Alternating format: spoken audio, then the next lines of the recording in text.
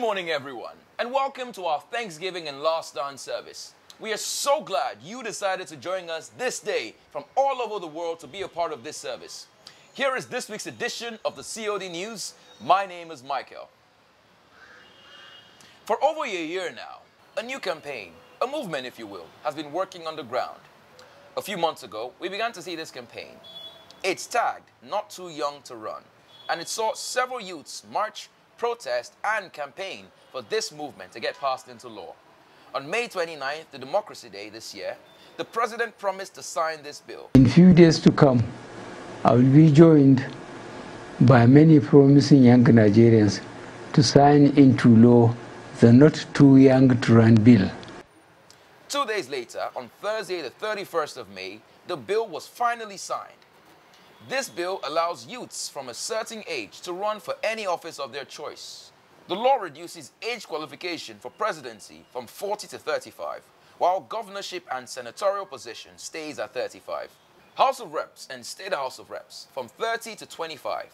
And if you're looking for ways to participate in the upcoming election, start by collecting your PVC at your various local government centers and join a political party of your choice. Who knows, you might just be the next president. Now to our weekly activities. We delved into a new subject, alternative lifestyle, at our Digging for Gold service, and many questions were raised. Let's find answers to them in this next clip. Take a look. Now the Bible says they were the light of the world. Light attracts, but we find out that this world system is attractive. How many of us know that the world system is attractive? It's attractive. So how do we get our people back? Corporately, what can the church do to attract people? Because we're the light of the world. Then individually, what can you and I do? Yes. Praise the Lord. Yes. Pastor, I'd like to share a testimony. This is about traditional marriage in Igbo land, where in communities you are given a long list that has alcohol, tobacco, all kinds of things on the list. And when my younger sister was going to get married, we refused that we are not going to abide by that list. So it became controversial in the community, and to the point where the bigger family said they were not going to attend. But we stuck to our guns. And as God will have it, the entire community has now changed. They now have two lists. So you have the list they give to Christians and the list they give to non-Christians. Hallelujah. I think he deserves two envelopes. Amen. Let's clap for Pastor. Stick to your guns. You can change this culture. So there are two lists. So if you are marrying that, I just say, give me the Christian list. And I'm sure it's cheaper than the other one. It's cheaper. Amen. Hallelujah. Praise the name of the Lord. We shall continue on this topic, alternative lifestyle, and draw more insights from it as we meet this Tuesday for another Digging for Gold service. Also remember that we shall be having our Holy Communion at this service. Please endeavor to attend. The handmaidens in the past few weeks have been discussing the topic Spring into Action. Here are major takeaways from these meetings. If you got 100,000, you're meant to turn it over. If a woman can enter the White House selling moi. I have been preaching here for a long time. I've not reached the White House. She did something and she kept multiplying it. There's no reason any one of us should not be working. An action is supposed to be exciting. A movement, a gesture. You're not meant to be in the same place that you've been for so long. You need to spring into action. Learn to be true to your calling. We are not all called to be entrepreneurs, you know. We are not all called to be employed in a multinational, you know.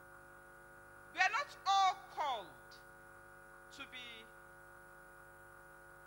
banker. That is true. Event planning. You've changed jobs like 10 times. She's always springing. Yes. By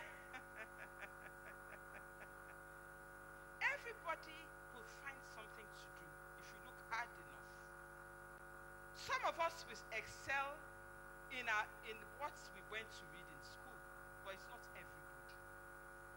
Some will find something, their hobbies will actually make a way for them, and a greater way. What are your giftings? Do you even have an idea what your gifts are?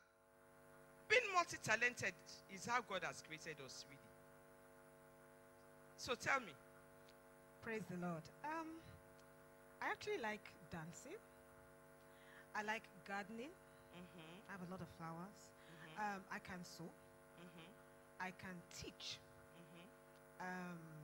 Wait a minute. Why do you think of talents in terms of hobbies? No, I think of. Are you talents thinking of it in terms of making profits? No, I think of mine in terms of inspiring others. No. I don't want you to inspire. You can inspire me from now till tomorrow. I won't make money. I'm looking for the talent that turns into profit. Like singing, gardening can turn into profit. Absolutely.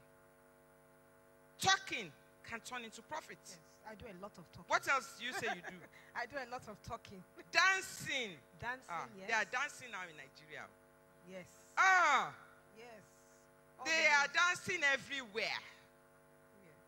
And it's turning into millions of naira and dollars. Do you see the use of talent? Are you seeing? They said, so the man was going away, and he gave to his servants talents. To some he gave 5, to some he gave 2. And as he went, after they had received the money, you need to read the old scripture, they worked with their talents. Then the Lord came back to his servants, and he said, what happened to the 5 talents I gave you? What happened to the 5 talents I gave you? They will be meeting again this Wednesday from 12:30 p.m. for another glorious time of fellowship. Sisters, please endeavor to be there. The countdown is on as the clock ticks away to Friday, the 22nd of June, when various women from all walks of life will join our host, Pastor Shiju Iluyumade. The keynote speakers for this conference are Rear Admiral Itunu Hotonu and Mrs. Olufunke Adekoya. The conference tagged Leading Women Breaking Barriers will hold at the Echo Hotels and Suites from 10 a.m. For registrations, please visit the website showing on the screen. You can now catch up on the teachings and activities of our own Pastor Shiju Iluyumade on various media platforms like Facebook, Instagram, and YouTube with the handle Shiju Iluyumade.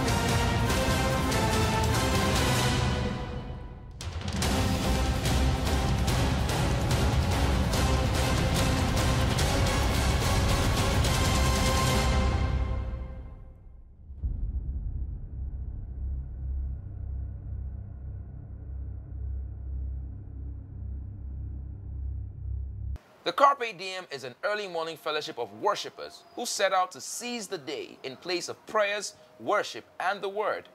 This holds at the following centers on various days and times of the week, showing on the screen.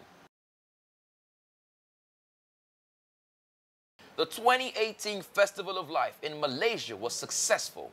The event tagged Let the Fire Fall took place at the Christian Conference Center, Kuala Lumpur from the 25th to the 27th of May 2018. It was a night of miracles and testimonies. We thank God for the harvest of souls. Well over 300 souls were saved. To the glory of God, 8 ministers from the city of David, Philippines, were ordained as full pastor, deacons, and deaconesses. We thank all our partners that supported COD missions for this event. May the Lord continue to bless you more abundantly in Jesus' name. The Networks Business Club, in partnership with Deck Academy, organized a 5 weeks training in masonry, bar bending, and formwork carpentry. Interested members who are yet to register are encouraged to do so. Please register at the network stand downstairs or call the number on the screen. This next video you are about to see has been the most talked about in this past week. It shows the selfless love of just a passerby, which yielded into a great result.